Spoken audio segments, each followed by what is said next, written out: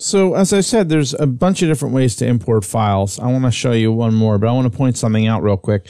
Look up here in the upper right corner of the iMovie window. You see this little blue half moon. This is another one of those pies, and this is basically telling me that footage is still importing. If you're not sure, just click on it, and it'll pop open a window telling you what's going on. It could be rendering, it could be exporting. In this case, it's importing. So that's a little indicator that something is going on in the background.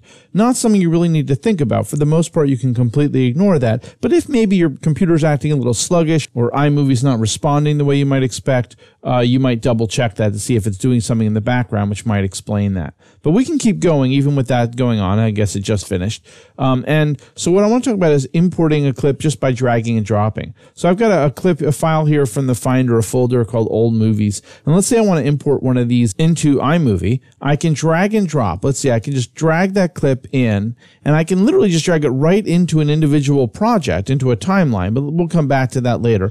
Instead, I want to drag it into an event. Now, I can't just drag it over here into the space where the clips are, the browser. I have to drag it over here into the libraries to choose which library I want to put it into.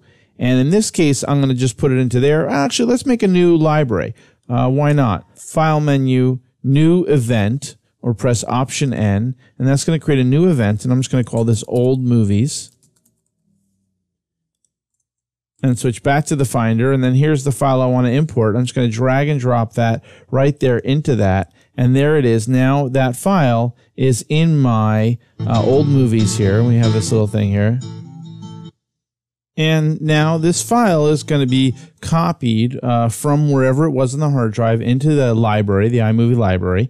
But again, you don't have to wait for that to happen. You can start working with it or playing with it or watching it or doing whatever you want while that's happening in the background. And now this file is ready. It's in your iMovie library, and you can use it in a project if you wanted to edit it, or you keep it here to organize it, for cataloging.